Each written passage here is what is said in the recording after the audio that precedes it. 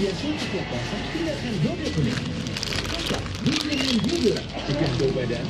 Hindari iritasi kulit. 10 kali cegah dode. Anda dapat kurban melalui rumah hewan kurban dompet duafa di Indonesia. Kabar hewan kurban Anda bersama dompet duafa melalui indomaret juga. Satu kurban, semua hati.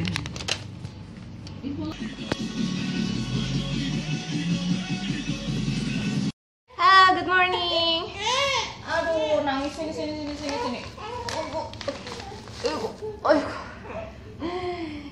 Si botak lagi nangis. Lihat situ sayang. Lihat situ. Selamat pagi. Sekarang pagi-pagi tuh biasa Juniel emang kalau nggak digendong gini nih bawaannya nangis. Terus dia kalau lihat matahari pagi ini kan sengaja nih rekamnya deket matahari supaya sekalian matahari pagi kan bagus juga. Makanya taruh di luar gini. Juniel, say hi to the camera. Annyeong. Ya, terus tadi pagi-pagi seperti yang dilihat, kemarin semalam itu belanja ke Indomaret. Jadi sekarang mau review belanja apa aja yang dibeli. Jadi semuanya promo. Kenapa title video ini Smart Mommy sama dengan Hot Mommy? Karena menurut gue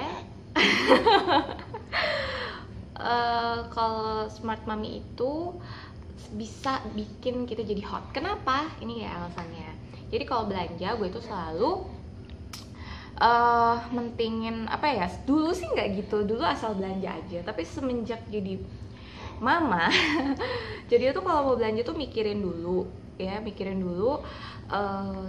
harganya. Pertama terus kualitas dan juga kuantitas. Jadi kalau misalnya tentu harga lebih murah dia bisa dapat lebih banyak kan. Nah, kemarin ke Indomaret, dari sini yang paling dekat ada Indomaret.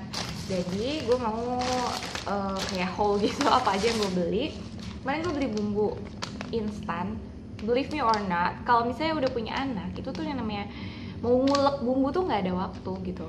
Jadi selalu beli bumbu jadi ya, yang di pasar atau yang instan gini. Sebenarnya nggak bagus sih terlalu banyak instan gini, tapi ini sekali-kali aja. Bumbu yang kayak gini beli 3 gratis 1. Jadi kemarin beli 3 ya, gratis 1. Hore, asik banget kan. Terus juga yang kayak gini beli 2 gratis 1. Dia teh white tea gitu. Soalnya gue kalau misalnya makan pedas gitu suka pengen yang seger-seger. Minumnya teh ini dia baru dari Fiesta, bukannya promo ya. Cuman dia 2 gratis 1. Jadi 10.000 tuh dapat 3. Biasanya 1 goceng. Berarti ini kan lebih kuantitas lebih banyak gitu. Jadi lebih bisa dinikmatin dan rasanya tuh sama aja. Teh tuh kayak gimana sih, nggak ada bedanya kan. Terus yang ini kurma water, dia lagi diskon 2.000 rupiah gitu. Jadi lumayan banget kan 2.000 buat parkir. Ya sayang ya. Terus juga beli Sprite. Kalau ini bukan karena diskon sih sebenarnya, cuma ini buat bikin kimchi. Nanti gue kasih tau kenapa gue beli Sprite buat bikin kimchi di episode pas bikin kimchinya ya. Nanti gue bikin vlognya deh. Terus kopi buat suami. Dia murah banget daripada luwak. Luwak itu dia 10 itu 11 ribuan di Indomaret. Ini 10 biji. Dia white coffee juga 10 biji tapi 7.000. 7.300, 7.200. Dan kata suami rasanya sama. Barusan dicobain katanya rasanya sama aja. Jadi kalau misalnya rasanya sama, kenapa nggak beli yang lebih murah? Yang lebih mahal banyak. Terus yang paling gue seneng itu ini, jadi Lactamil menyusui buat nutrisinya Juniel.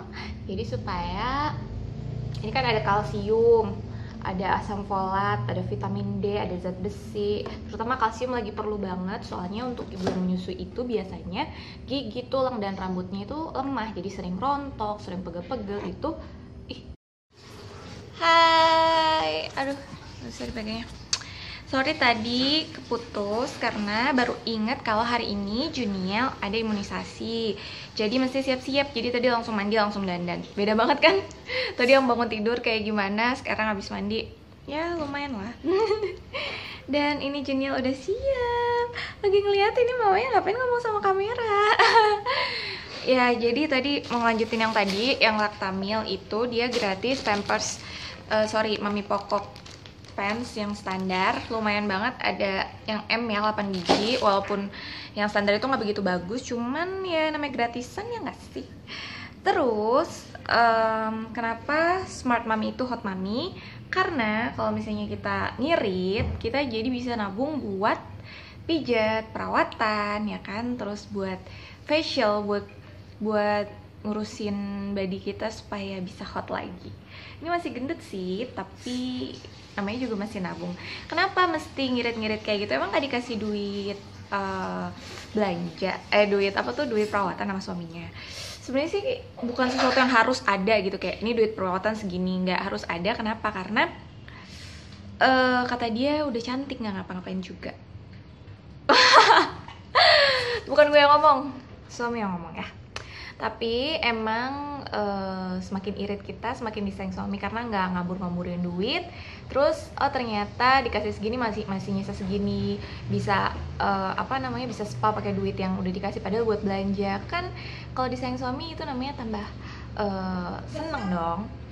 Dah, kalau gitu sekarang Juniel mau pamit dulu ya, mau imunisasi. Doain semoga nggak demam, soalnya ini katanya yang demam sih, semoga aja ada yang nggak demam ya. Yaudah, thank you so much for watching, subscribe, like, comment, and share or whatever, because I will update every week, twice every week actually. Bye bye.